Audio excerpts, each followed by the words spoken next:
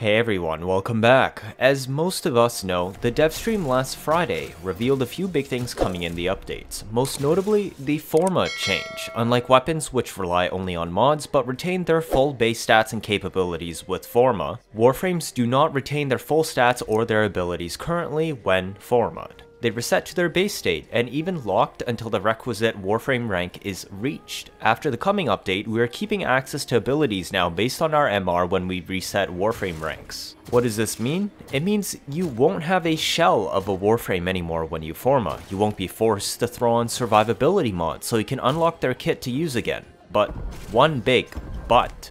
It scales with MR. So this means you need to be at least MR 10 to match a Warframe being rank 10, which is where you would normally gain access to their 4th ability immediately at its base power rank. This also means once you reach MR 30, every Forma reset will treat your frame like their rank 30, which is when the highest rank of the 4th ability is reached. It's a nice change that makes leveling frames less annoying when you need to Forma them multiple times to reach their full potential. Now, some people have mentioned this is a wonderful thing, which is true, and that it makes other leveling methods viable and Adaro is no longer needed. The point of this video is actually to show you today this actually isn't true.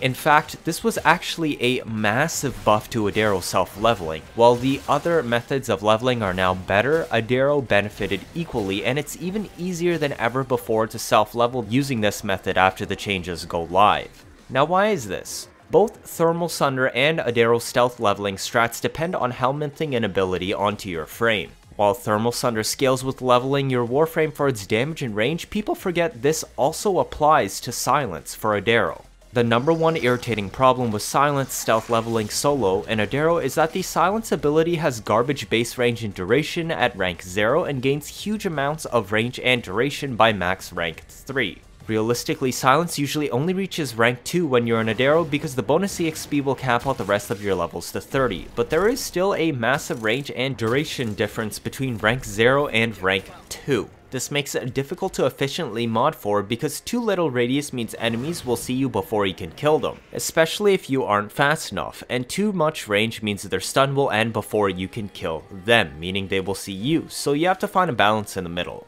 This means at the start of Adaro, your Silence has annoyingly low duration and less range than optimal, meaning you need to be careful to not alert enemies. And by the end of Adaro, you need to go fast because your Silence now has excessive range and is stunning enemies further away than optimal, so you need to close the distance to kill them before they cover. This is actually the reason why, personally, I don't use Silence for Adaro. I've been using Magus Lockdown almost exclusively up until now because it has a fixed amount of range that never changes across the run and doesn't rely on energy, or has a duration. With practice, you can consistently max a frame from 0 to 30 in one run with a booster, but it is an extremely active playstyle that takes much more practice than even Silence. Even the BRAMMA'S Savage Silence strat often fails to max in one run due to breaking stealth multipliers too often, and especially with the Silence that ranges between rank 0 and 2. So you can imagine the difficulty involved in trying to consistently level your frames to 30 in one run with Magus Lockdown. The Forma change makes this much easier. If you're power leveling frames in Adaro, I would presume you're at least MR 14, as that is the minimum requirement for Silence to be rank 2 when subsumed onto the first slot of a frame once the update goes live.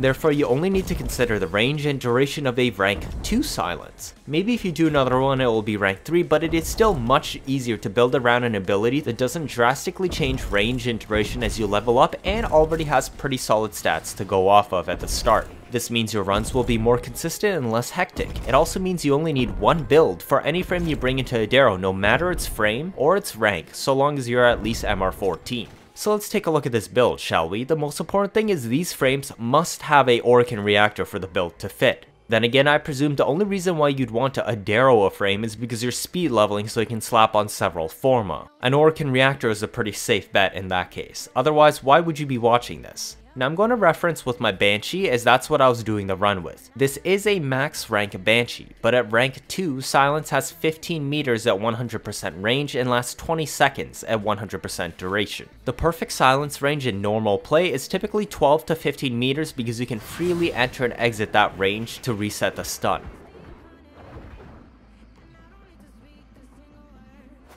For stealth leveling, we're modding it for 130% range for a rank 2 Silence, which would correspond to 19.5 meters at rank 2 instead. This is because we want to keep it outside of the alert range that ensure enemies are stunned before they see us. The Savage Silence augment is also extremely important. Normally enemies become alerted after being affected by an ability, including silence wearing off. The augment has an undocumented effect of preventing enemies from becoming alerted after silence's stun ends. This allows you to freely enter and leave the radius to restun enemies as needed without setting off their alert state, whether because you didn't notice them or couldn't kill them fast enough. Prime Sure-Footed is extremely important if you go the BRAMMA route. It's still useful for the melee method, but not as important. But if you don't have Prime Sure-Footed, you can run Sure-Footed, Power Drift, and a rank 1 Fortitude over the Augur message slot instead. This will still grant you 100% knockdown resistance and fits on a 0 Forma build, but if the frame can't fit these builds for some reason, maybe less than 8 polarities, the first mod to go will always be Augur Message, and if not possible because you've already swapped it out for Fortitude, then you can swap for regular continuity instead of primed. Preparation ensures you always have enough energy to cast silence at the start, and fleeting expertise keeps the cost down. Just make sure to recast your silence whenever it drops, as it only has a duration of 24 seconds at a rank 2 with 119 duration and not the 36 listed here. The arcanes are not that important, but I'm just running acceleration to shoot KUVA BRAMMA faster. If you're using the melee method, then I would slot Arcane Strike to swing faster instead, but like I said, neither of these are really needed. The first arcane can be whatever, Energize if you want for the BRAMMA strat, or Arcane Fury for the melee method if you feel like you still need more strength. It's entirely up to you. For the BRAMMA build, it's just a generic corrosive BRAMMA like this. If you don't want to use this or can't fit or don't have the prime Bane Grenadier, you can just use heavy caliber. There's a lot of leeway. You can run point strike if you don't have critical delay, but it does let you pass 100% crit chance on every shot, while acceleration lets you charge shots super fast, and Vigilante Supplies gives you all the arrows you need to complete the Adaro run. Merciless is useful, but the build still works without it, and Prime Firestorm for that massive extra blast radius for 13.78 meter range. If you go the melee route, I would actually recommend Guandao and or Guandao Prime. This one is Radiation, but honestly either Corrosive and Radiation will both work for Adaro. If you have a fully decked out build, Orthos Prime works very well also. You can drop the Prime Smite for Spring-Loaded Blade if you don't want to run it, as it will give you range out to 7 meters. Berserker Fury is interchangeable with Primed Fury, but because you are solo and this is an exterminate mission and you're rushing through it, you can guarantee frequent kills, so I would prefer Berserker Fury for its larger buff since Guandao is a slower polearm. If you're using Orthos, well, I guess Prime Fury is fine. This is also why I recommend stacking with Arcane Strike if you have it for a net 125% extra attack speed. Running Double Sacrificial allows Guandao to reach 105% crit chance. If you're using Guandao Prime, you can instead use just Sacrificial Steel and Prime Pressure Point to save 2 mod points and get more base damage, as well as being compatible with a V polarity. The Prime will still reach 102.4 critical chance because it has base 32 crit instead of 28.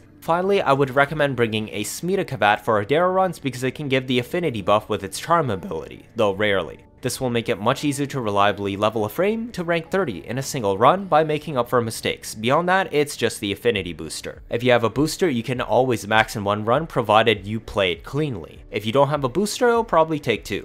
Also, Affinity Blessings from True Master's Font also affects this farm and makes it much more tolerant to mistakes. You can still max a frame to 30 in one run with Affinity Booster while breaking stealth multiple times if you have an Affinity Blessing present from the font. Finally, Neramon does not affect the Warframe gain of EXP, it only affects the melee weapons gain itself. So this means you can bring Zeneric for silence energy regen. If this is your first time watching, feel free to leave a like or better yet subscribe. Let me know your thoughts down in the comments. 79.5% of you are not subscribed. I'm trying my best to get you new information out always as soon as possible, like I've done with covering the Sisters of Parvos and Plaguestar updates. Stick around if you want to see interesting memes and builds on a nearly daily basis. I'm also prepared to get you info first once more new war info drops. You don't want to miss out on any of that, do you? And that'll be it for this video. Thank you all for watching and see you all next time.